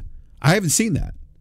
So, yeah. So I posted a couple things today. So number one, on talking about games, I've done 2 segments across 2 consecutive episodes. It's actually unintentional. I hadn't planned it that way, but 1 week I talked about the China problem, right, and the incredible difficulty and the cost that's associated with American publishers, with Western publishers, getting their games into China. And then the following week I talked about the Japanese problem, and the problem that Westerners have in deploying their games in Japan. And then I kind of synthesized across those 2 conversations today. One of the analogs that I made was, Napoleon convinced himself that he was going to invade Russia and secure their surrender in 6 months and be home before the Russian winter set in. Yeah, it didn't happen. And that wasn't the case. No. And I kind of feel like a lot of what we're seeing and hearing now is very analogous. Are you, wait, Logic. Are you comparing Phil Spencer to Napoleon? Well, and then we also had, another thing that I posted was Atari kind of went down this path a lot as well. I'm sorry. Someone said he's calling Phil short. That's not how tall is here. How tall is Phil Spencer? I have no idea. I've never met the man in person. I should ask Tim Dog. I don't know. He's 5'9". Is he 5'9"? He's 5'9". I don't know. He's my height. I don't know. I don't know if Napoleon. What, like 5'3"? I don't think this is the right Phil Spencer. This is the actor Phil Spencer. Yeah. So somebody should look up how tall Phil Spencer is. But also, we're not taking shots at Phil. It was just Hamp's building this case here. He's using an analogy, but go ahead. I'm also not saying that he has a Napoleon complex. What I'm saying is that, right, what I feel like, and this has long been the case, right? This is after us me observing the trend over 14 years, right? Over 10 years, sorry. This has long been the case of kind of convincing themselves that a strategic approach is gonna work, and there are strategic approaches that I kind of question when I see how they're gonna execute on it. By and large, I have not had a lot of problems with Xbox's strategies. They seem to be sensible, right, and leverage their strengths and hit at Sony's weaknesses. But a lot of times where I have a problem is, oh, well, wait a second, right, but you're executing it in this way. And so what I talked about today is, right, I also drew the analog to Atari and what Atari thought they were going to do in Japan, right, in the 80s. And where, quite honestly, Atari was operating from a position of even better strength than Xbox it was or is, right? And one of the key problems that tackled Atari by the shoestrings was cultural incompatibility. Their belief that their content was going to hold sway in Japan. And that has not been the case with Xbox in literally its 20 plus year history. It has never gained traction in Japan. So just talking a little bit about the characteristics of the Japanese problem, right? Japan is the third in the world in GDP. They have the third largest gaming market after the US and China, turning some $19.9 billion of revenue in 2022. And so people often talk about the Japanese market as if it's irrelevant. So people who have maybe seen talking about games, I apologize if you guys are hearing this for the second time. People often talk about the Japanese market as if it is irrelevant, as if the demand signal coming from Japan for types and styles of games, as well as the features desired or undesired in consoles, don't have an impact. The fact is that Japanese tastes are very important, as these numbers show. And in fact, Asia as a geographic region is one that Xbox needs to win if its strategy of exclusives don't matter, more games on every screen is going to be successful. We also have this dovetail with the comment that Sean Layden made, right, in a time period that was between these two episodes. And he said very much the same thing that I've been saying, which is that, look, if 95% of the world doesn't want to play Halo Infinite, Call of Duty, and Fortnite, then how are you going to win by making Call of Duty, Halo Infinite, and Fortnite? Right? We've proven that that's not going to work, and that's not going to lead to growth. But yet we've seen no signals of indication that there's a content pivot coming from Xbox. And this was the thing that I was talking about Wednesday, right? In my opinion, Xbox gets itself very lathered up about the cloud, about platforms, about Azure, about leveraging all of these things that are going to help, right, in the console business, in the console space, instead of focusing on the dynamics of the actual console business and gamers. We have long held, and myself too, have held that, like, Phil, like, has the gamer's voice, like, that he knows what gamers wants. But I think what we need to understand is Phil understands American gamers and Western gamers. And it's what attracted me to Xbox, and it's what makes it attractive as American product. But I think what we need to acknowledge is that that dog's not going to hunt on the international stage. In 2021, Nintendo sold more Nintendo Switches in Japan than units combined of PlayStation 5, PlayStation 4, and Xbox, proving that handset gaming console's popularity with Japanese gamers. About a third of gamers there play on PC, a number that continues to grow in the region. 58% of the Japanese population are gamers. And of that 58%, 70% mobile phone owners who also play games. 95% of those gamers play games at least once a week. Combined, the number of Japanese gamers playing on consoles and PC is about 52%. Most popular console game genres are RPGs at 46%, adventure games at 35%, and simulation games at 32%. On PC, the most popular genres are RPG 32%, shooters 23%, and simulation games 22%. Again, some simulation games play well here in the West, but they're not anywhere near that level. Right, when you talk about your Gran Turismos, your Forzas, your digital combat simulators, right? That genre doesn't play. Like, right, the point of some of these numbers is that that market is different, and the global market is different, and you're going to see similar data when you look at, at other regions across the globe.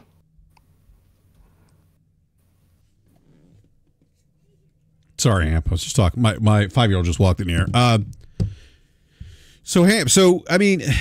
So again, like you bring up a great point about Phil doing a great job of bringing content for Western gamers, but and that's kind of like my point. Like I just don't see them making inroads, and so my question is, how are they going to grow the brand? How are they going to grow the business? Because again, there's only a finite group of people that are going to play Western games. Are they going to play video games?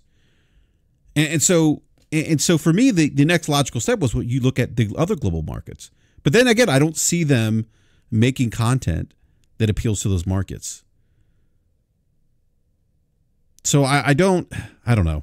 And maybe, who knows? Maybe behind the scenes they're having these conversations, but my point is I don't see it. I'm questioning it.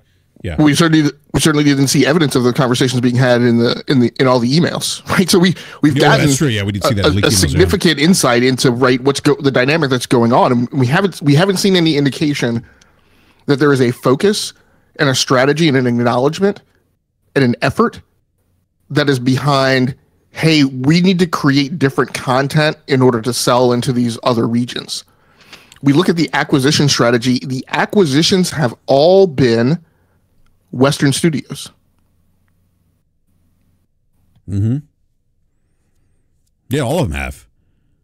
And even COD's reach isn't necessarily as global as some people might think it is. No. But my point is this too. It goes back to this is where I think people get lost in the minutia of Phil Spencer. Oh, games everywhere. Yeah, go ahead. Yeah, just one thing. I have a couple people in chat saying that they play a lot of simulation. Somebody talked about their hours. Look, I get it. I am also a big, huge simulation fan. I have 2 wheel and pedal setups here. I have 5 flight control systems. Right, I have more simulation gear in my studio and game room than most gamers have game gear total. But I'm not the market. Lodge, you have like 4 of my rooms in your one room, like literally. But so when people get lost in the Phil stuff, right? You lost in all the minutia of the Phil stuff, and they're like, oh, games everywhere. Consoles are dying. Cloud. Remember the whole cloud thing, right, during the acquisition? Those things are great. Those delivery systems are fine, right? But at the end of the day, like, you're not going to attract new people because you have new ways to deliver content. You have to have content that's going to attract people to those new delivery systems. And so that's what I keep going back to. From a global perspective, where's the content that appeals to those markets? And if it's mobile content, where's that? I understand Candy Crush is huge, but what else? People are already playing Candy Crush. That's an established IP. What else? Where are those other inroads? And that's what I keep going back to. At the end of the day, at least to me, Logic, it always goes back to one thing: video games. Like George, what's his name, the Raging Cajun, said to Bill Clinton, "It's about the economy, stupid." And I apply that to video games. It's about gaming. It's about video games, stupid. It's about content. It's always been about content. As great as, and I never played, I never used Stadia. I think you did, Logic. You could speak to it better than I can. But most people that I know that tried Stadia said it was actually a really good technology. It was solid. Yeah, I thought Stadia was great. I always envisioned Stadia. There was a lot of negativity around Stadia because people comment, again, like we're talking about, narratives now. People had this narrative that Stadia was trying to replace something. Stadia was never a replacement for me. right? But it was a great backup. You know, I boot up a PC, it gives me some random error. I don't feel like troubleshooting that crap right then. I shut it down, right? I go somewhere else and I pick up my controller and I play Stadia. You know, I can't get into something or whatever, you know, on a console. You know, I go play Stadia. The game comes up. There's no patches I have to deal with. I don't have to deal with drivers. Right? It just shows up. What it wasn't consistent. And so, you know, as I was playing, say, an hour of Destiny 2, again, I go back to, you know, dynamic resolution, right? I would see instances where, yeah, I'm getting 4K, but then I would see instances where, oh no, that is not 4K, and I could see kind of some noiring of, you know, of graphical artifacts and stuff on the screen in certain regions, you know, because there was a blip right in bandwidth. So you're like, wait, why am I playing Pitfall? What happened? Yeah, but I mean, in general, you know, I was pleased with Stadia. I mean, it was for, you know, $10 a month for having access to stuff, and particularly the big, and again, I constantly go on and on about, you know, users, system requirements, use cases, and where and when do you need it, right? Stadia was not a good global solution. Stadia, however, and I talk about this now very much with handhelds, people go on and on about how handhelds are, you know, and they're going down this path of handhelds being a replacement for consoles. No, handhelds are, in my opinion, handhelds are not a replacement. They're a great replacement for a gaming laptop. And I would certainly rather take my Steam Deck or my Nintendo Switch, you know, or a ROG Ally. So I would certainly much more gladly hump that on a trip than pack, you know, a 10-pound gaming laptop plus its freaking Mongo power supply, right, you know, in a courier bag and hoof that everywhere. So, but you know, Stadia was a great solution for me. You know, just throw a controller and a tablet in a bag and go. You know, I played it on hotel Wi-Fi and had a great experience. You know, so but again, it had its place and it had its time and it's had its, you know, scenario. Yeah, but I also don't think, I think one of the issues with Stadia is that it didn't have that killer app, the thing that drove people to the platform. Right. It had a lot of stuff that you could get other places. Exactly. And so that's why. Yeah, go ahead. By the way, even Google recognized that what they needed to make Stadia go was they needed exclusives. that was what I was about to get to that. Yeah, and that was my point. Like they need. This is always my. It's not about the delivery, people. It's about content. It's always been about content. Even if you remove the console, right? You totally get rid of the consoles. And everyone's like, oh, it's going to be an app. Okay, what's going to be an app? What's your differentiator for that app? What's going to put eyes on that app? You know, if your games are going everywhere else, what's the incentive? And I feel like people just kind of skip over that one piece. They get wrapped up in the whole, oh, well, you know, this is the future. Okay. But you still need content in that future because it's a form of entertainment. You need to have something that's going to incentivize people to engage on your, if it's an application, if it's a game on your mobile device, if it's a storefront, you need something. It's not going to happen by itself. So that's my only point. And it all kind of, it came together again, Logic, like I said to you, it came together for me when I looked at that number and I'm like, wait a minute, they really don't have a strategy globally. I don't think. I could be wrong, but I haven't seen anything. And by the way, I'm sure Nintendo and Sony are thinking about these things too, like Matt indicated. Like other developers or whatever the case is, they're thinking about this. And what leads me to believe that Sony's thinking about this and how to grow their market is by some of the incubation projects that they have in China, in India, in Africa.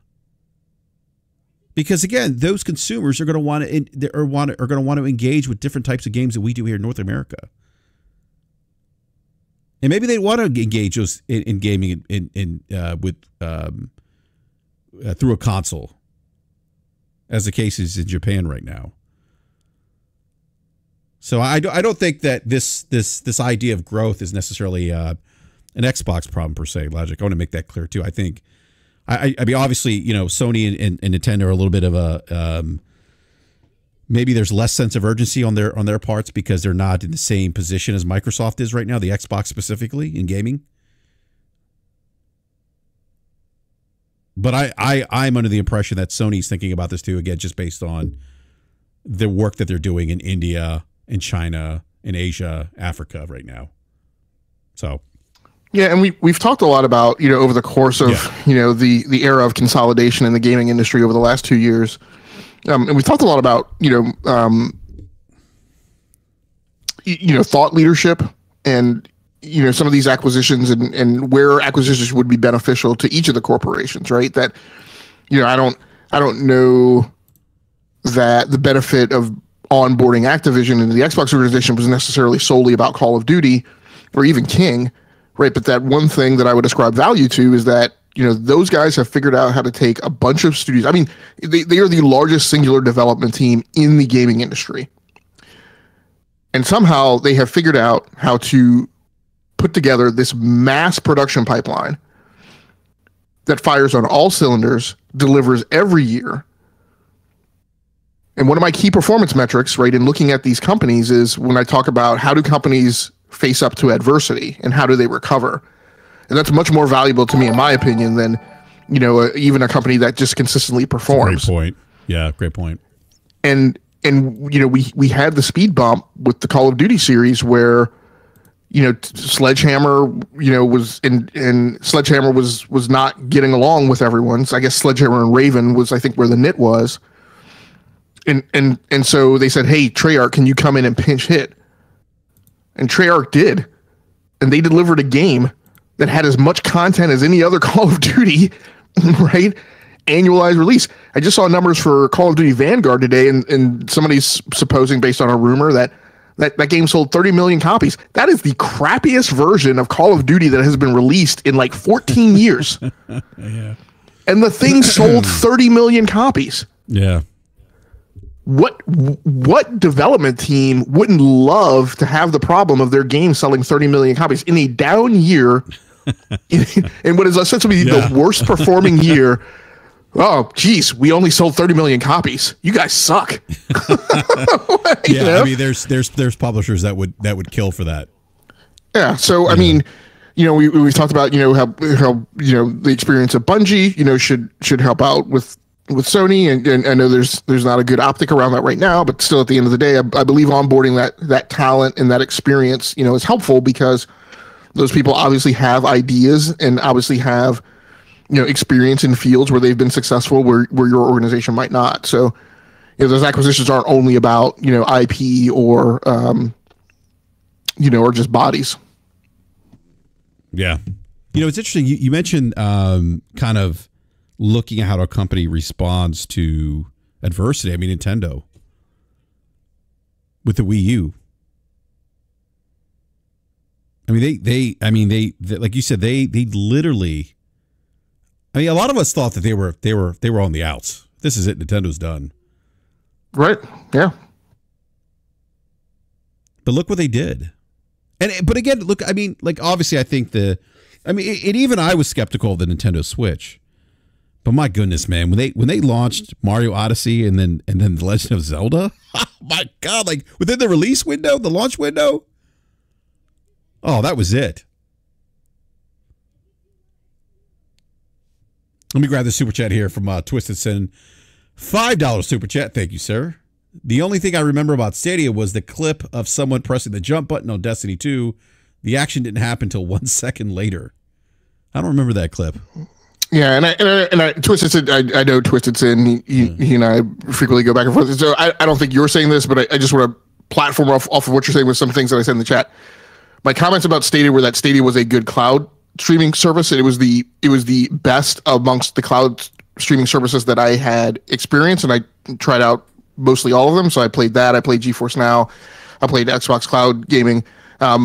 My comment was simply that amongst those, it was the best, not by any means suggesting that Stadia, again, would be a replacement for my gaming on console or PC. It was a backup. It was a convenience. It was, hey, I'm going to play something late at night and I don't feel like being bothered. It's super crappy hot, like in the middle of the summer, and I don't want to light off a beast of 12 fans, right? I mean, people shouldn't construe my statements as me suggesting that Stadia was a winning way forward. Yeah. By the way, I want to address. Oh shoot! I just lost it. Is it Heltic Silver said, to be fair, when U was going on, they had Nintendo DS and that was soaring. I mean, you're absolutely right. That is true. their handheld business was soaring. My only point was the conversation at the time was they should get out of the console business and maybe take some of their console-like games to other platforms. But yeah, you're absolutely right. Their handheld business was doing very well. Well, their handheld business was also one of the reasons why so many people said that they should just go mobile, because people felt that those games that were already on handheld would also play well on mobile. Yeah, that's a great point. Yep, absolutely. I want to grab this super chat here from Street Shadow with the $5 super chat. Thank you, Street Shadow. Says, the thing that irks me with Xbox is that I think they talk too much because they are in headlines, and it makes you feel like Xbox varies a market trend. I certainly understand that perspective, Street Shadow. I've been very vocal about them just needing to kind of just keep their head down and focus on making great content, and not just, again, just add this little bit of this nugget here. Not just great content like we talked about earlier, not just a game like Pentiment, but a game that's really going to move the needle for the platform, that moves the needle in the industry and the market for them. Something big. I mean, go back and think about the impact that Halo had on the Xbox, the original Xbox. So, I think there's something. Yeah. I think there's something confusing going on in chat. I think somebody. So first of all, the person who said he had never seen the video with the 1 second lag was not Game Logic. That was BRAP who said that. Me. Yeah. And I said, I will say at this juncture, I also never saw that video, but I also mentioned how I had the experience of playing on Stadia when I would see, resolution and graphical fidelity drop because of lag and latency. So whoever's in the chat saying that, like, I or even either of us said, claimed indications of Stadia not suffering from lag, latency, jitter, or bandwidth problems is just categorically incorrect. That's not what we said at all. In fact, I've corroborated that the game did suffer from that, and it didn't provide the same reliability and stability that you would have from running something on metal right within your own game room. Yeah, actually, my commentary is more just along the lines of, I actually didn't see that. I had nothing to do. I wasn't making any commentary on the actual service itself. It was only that I'd never seen that video. That was it. Yeah, BV's asking, did you ever see any lag videos of Stadia? No, I never did, because I never watched any videos of Stadia. I just tried out the service, and I knew that it suffered. Yeah. First of all, I've also spent part of my career as a network architect and a network engineer, so I'm very familiar with the topics of lag, latency, jitter, and ping. So I don't need to watch a YouTube video to be able to characterize what Stadia's performance was. I have the firsthand experience, and I knew what the problem was. Yeah, I never bothered watching any Stadia videos on input lag or whatever the case is. I did hear from some people that that did experience that, but I also heard, in comparison to some of the other options, that Stadia wasn't bad. But, well, that's why I mean. In fact, I say this about gaming videos, even on console and PC, is that watching them on YouTube is not representative of your first-hand experience. So right in sync with everything that I say about E3 and all these game trailer videos and everybody flipping out because the game doesn't look the same way as the trailer. Like, I don't pay attention to that stuff. I don't rah-rah. I don't get pom-pom. I don't get all lathered up because the trailer looked good. I also don't castigate a game in pre-production because whoa. Logic, like, some of us get lathered up for gameplay trailers, for reveal trailers. Okay, there's nothing wrong with that. Yeah, some of us do get lathered up. Some of us like to throw around Game of the Year in the month of February. All right. Yeah. I get excited about games when they are delivered. What is the cliche that I say all the time? Right. Develop your game, test your game, distribute your game, publish your game, right? And I will get excited about your game when I hear that it is not full of bugs, crashes all the time, and that it's actually a reason for me to be excited about. Trailers and all the build up and the ramp up and the marketing hype, that's not what causes me to get excited about a game. Nor a streaming cloud service. Kevin George, what are we talking about here in the live chat? What? I must have missed something in the live chat. Maybe because I said lathered up, and that's causing people. No, he's saying something. He's replying to Lord Metroid, and it's something about. Okay. I don't know what's happening in the chat, but I saw that. I'm like, what is happening? That's pretty funny. It's a weapon? What? It's a weapon in the video game? Is that what it's called? Oh my God. I've never played Shadows of the Damned.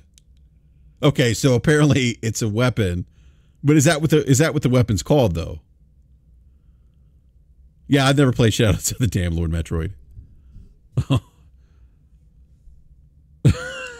That's what it's called? Oh my god. Have you played this game? Have you heard of this game, Logic Shadows of the Damned? I have not. Was this a 360 era game? I don't know, but like I think Lord Metroid say like a remaster's coming. My god. That is, I don't know if I want to play it. Yeah. Oh yeah, a remaster is coming. Shadows of the Damned, Hella Remastered, and it was announced last year. Scheduled to release this year for Nintendo Switch, PS4, PS5, Windows, Xbox One, and Xbox Series X and S. So apparently, one of the weapons is called the Hot Boner. What are you guys serious? Please. Yeah, is EA publishing the remaster? So they published the I guess Grasshopper is publishing the remaster. So so Kevin's like, it's a game you didn't know you wanted to play but must. Oh my god. Zapato saying every morning. That's pretty funny. I just can't believe there's a weapon that's named Hot Boner in that game. That is I thought you guys were joking. I want to look at the Metacritic of this game now. Let's see. What's it called? Shadows of the Damned, right? Yeah, there we go. Yeah, game only took 3 years to make.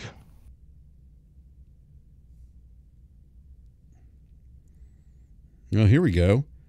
So 77, 76 on Metacritic. 2011 action-adventure video game developed by Grasshopper Manufacture. Published by EA for the PlayStation 3 and Xbox 360. Produced by Shinji Mikami. I'm sorry. Shinji Mikami, who directed Resident Evil and worked on Dino Crisis. And directed The Evil Within. Also founded Dango Gameworks, so he's part of this. Now, is he the guy who's now moved on to another studio or created his own studio? He started a new studio. So the thing with him, it sounded like he was going to retire, and then he started his own studio. So one of the some of the excitement over Microsoft acquiring Bethesda was that that Shinji Mikami was the head of Tango, that he founded Tango Gameworks.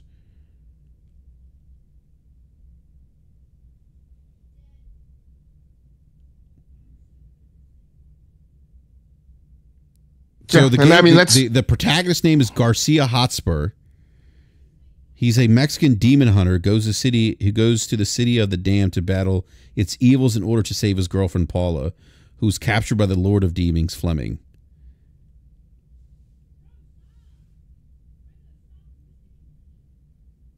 Yeah, it looks like interesting. All right. Well, I don't know if this is a game. It's on my radar now. I'll at least look out for it. I mean, it's coming out this year. The remaster, Shadows of the Damned, Hella Remastered. Yeah, coming out like you said, Nintendo Switch, PS4, PS5, Windows, Xbox One, Xbox Series X and S.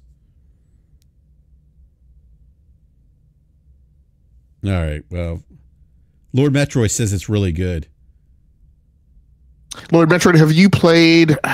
Now I'm brain dumping the name of this game.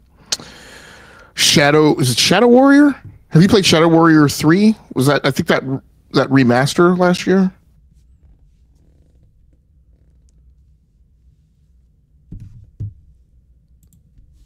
Did I play? Are you asking me or asking Lord Metroid? Asking Lord Metroid. Oh, okay. Yeah, Kevin George, it really did alter the chat. I can't believe it's actually the name of a weapon. No, he hasn't played it. Yeah, that's correct. Because I was going to say that when I read the description of this game, that's what I'm wondering is this game, because I really liked Shadow Warrior 3, and I think in particular the remaster, and I think it didn't get as much hoopla as it should have. And I'm wondering how close this game is to something like a Shadow Warrior 3. You said Shadows of the Dam was a 77 Metacritic? Yes. Yep. I mean, that's not a terrible score. No. I mean, and I don't say this as a derogatory manner, but like that's the perfect type of game to go into Game Pass. Yeah, no, I don't disagree.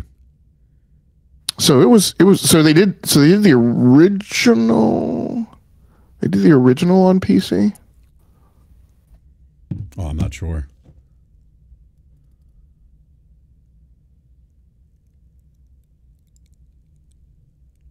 Yeah, the remaster is actually it's not up for pre-order. It can be wishlisted on Steam though.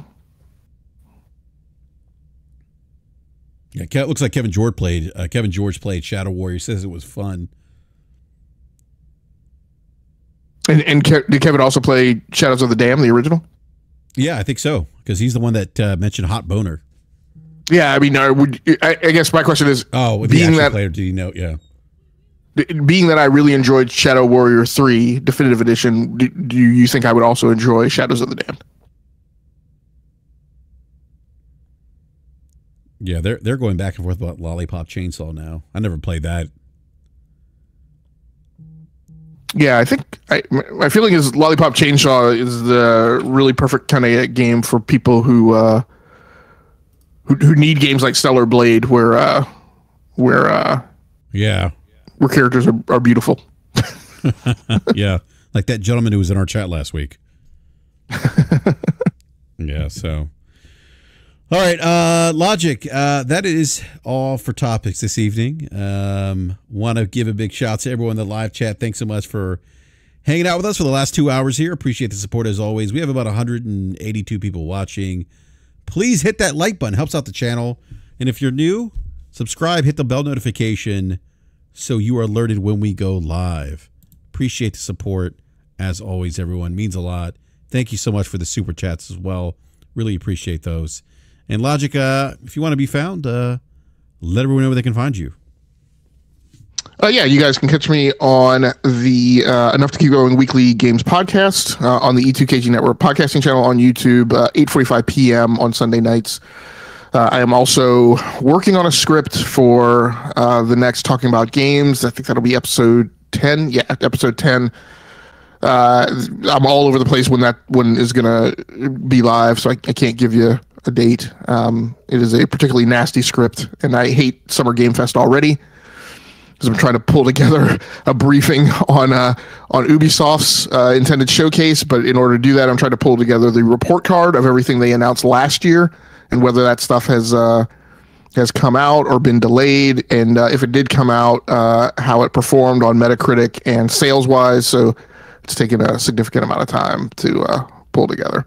In fact, my script for those shows are usually like 3 to 5 pages, and I think the script for the Ubisoft section is already like 3 pages, so it's a big pain in the ass. But it should hopefully be going up, and I'll be doing it live hopefully here within the next week or so, I hope. Awesome, man. And then if you want to follow me, you can follow me on the Twitters or X, BRAP_podcast. And then, of course, here every Wednesday night at 9 p.m. Eastern Time. Please check out our show this past Wednesday with special guest Detective Seeds. It was a great show. It's myself, Seeds, Game Logic, and Gaming Forte. Again, check it out. Great conversation there as well. And everyone, have a great weekend, by the way. Hopefully you get some gaming in. Hopefully you have some fun playing video games, because ultimately that's what it's all about, having fun. So until then, we'll catch you next time. Thank you again.